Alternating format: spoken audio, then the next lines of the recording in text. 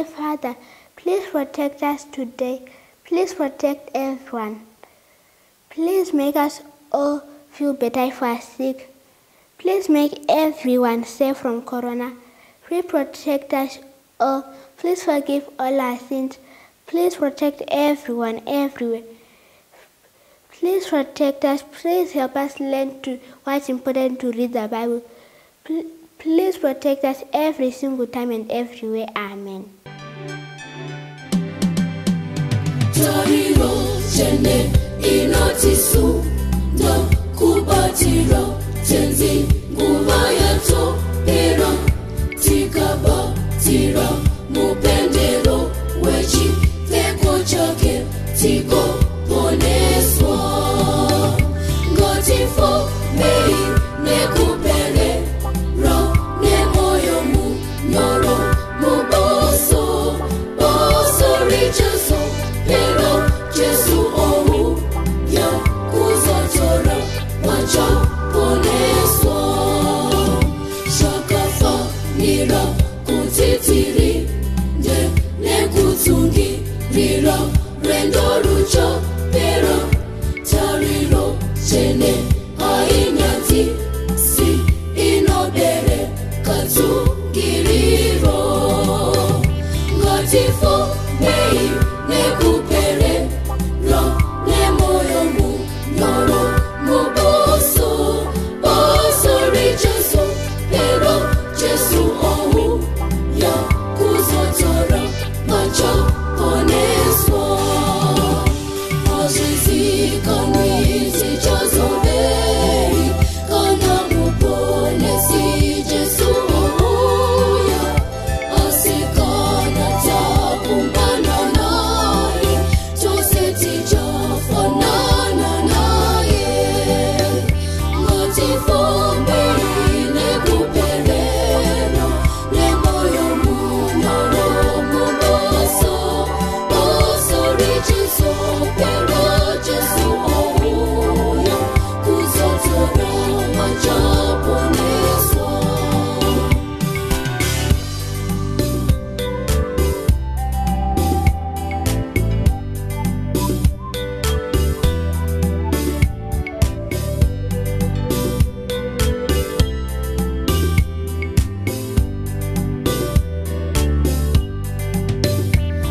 ngotifombei nekuperero nemoyo munyoro muboso boso richeso pero Jesu ohuya kuzotora machaponeswa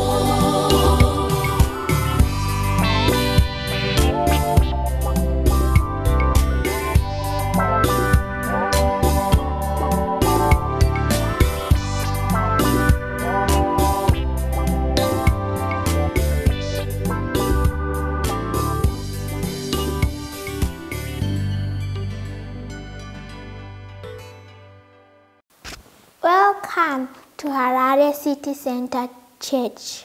My name is Mastas Banda, and today I'm going to talk about why it is important to read the Bible.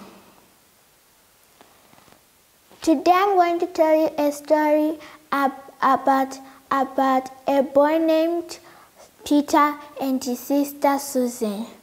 Peter was playing outside and accidentally killed his grandmother's duck. So his sister was watching this. She came down to Peter and said, I know how to help you cover this up, but you have to pay me back. So Peter didn't know what to do, but he agreed with his sister. So then his sister told him what to do so grandmother wouldn't find out about a pet duck. So Peter was playing one day, and his sister said, Peter, go and do my chores.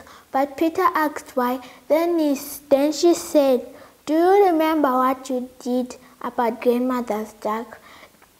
Then Peter started doing his sister's chores every day. Peter got tired and asked his sister if he could play, but his sister said, Do you want me to tell grandmother what you did? But Peter did not want anyone to know what he did, so he kept on doing his chores. One day, Peter got tired of his sister bossing him around and telling him to do her chores. So Peter went to tell his grandmother. His grandmother said to him, "I knew it all along. I was waiting for you to tell me the truth." Now Peter had said, if I just told you the truth instead of doing all my sister's chores, I would have been playing all along and doing my own chores. So we learned that we should not lie at all. We should just tell the truth so that when one day passes, everything will be okay. And our verse comes from Proverbs 28, verse 13. He that confesses his sins shall not prosper, but he who confesses and forsakes them shall have mercy. So we should tell the truth even though we are going to get in trouble for it. Thank you.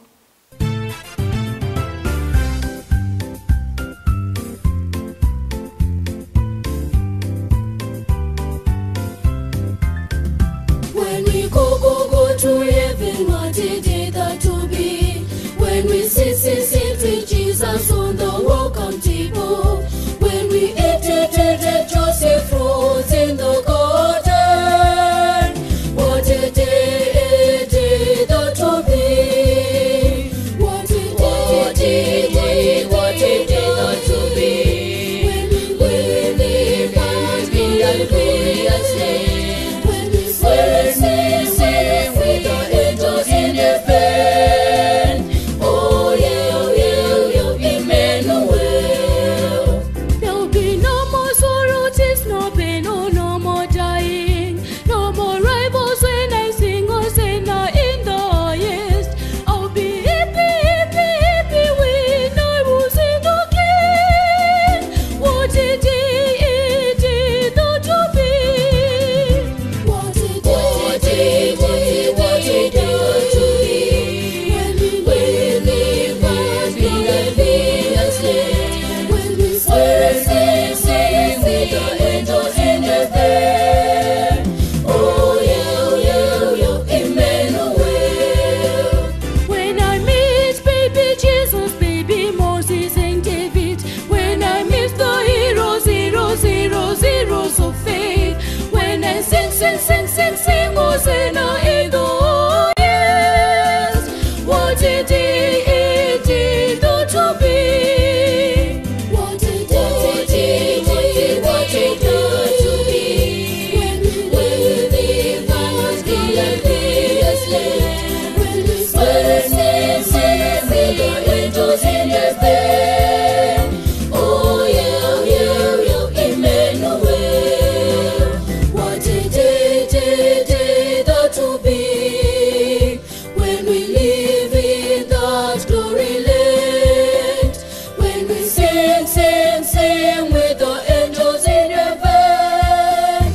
Oh yeah, Emmanuel. What a day that to be. Oh yeah, Emmanuel. Hi friends, I'm Nia and welcome back to It's Nia's Yellow. Well, I have a very, very exciting question to ask you. Have you noticed something different about my smile? Well, there's a hole in there. I lost my tooth. It was so special because it was my very, very first tooth. I've read stories about losing teeth. I've heard stories when my mom and dad were losing their teeth, but now I get to experience it for myself.